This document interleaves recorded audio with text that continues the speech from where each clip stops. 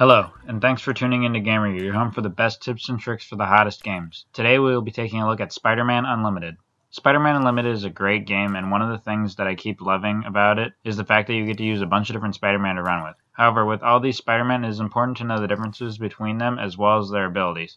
One important thing to note about the Spider-Man and their abilities is that some of the higher star Spider-Man unlock a secondary ability after 5 stars. Sometimes this ability goes with their first ability, while other times it is a completely separate ability. In my experience with the game so far, I have encountered Spider-Man with 9 different abilities. These abilities are vial bonuses, combo counter bonuses, near-miss combo bonuses, attack combo bonuses, ring combo bonuses, level up bonuses, boss defeat bonuses, enemy defeat bonuses, and running bonuses. I will give you a brief overview of each of these bonuses so you know which ones will help you out the best in your runs.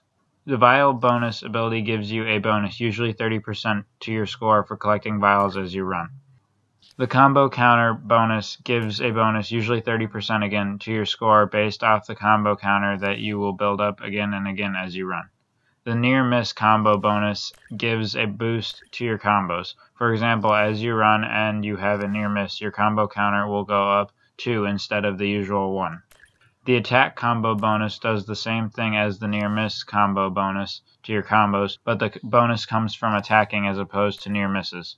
The ring combo bonus is like the other combo bonuses, but gives the boost as you swing and run through the rings that pop up throughout the game.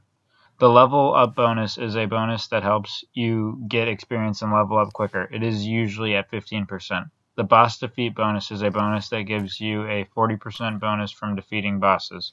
The enemy defeat bonus, on the other hand, gives a bonus, usually 30%, to the number of vials that an enemy will drop when defeated. Finally, the running bonus is an increase to the score you get from running. With this much variety between abilities in Spider-Man, you will have plenty of options each run to try and get the highest score possible. And that's all for today. Thanks for watching, and make sure to keep coming back to GamerU for the best tips and tricks for your favorite games.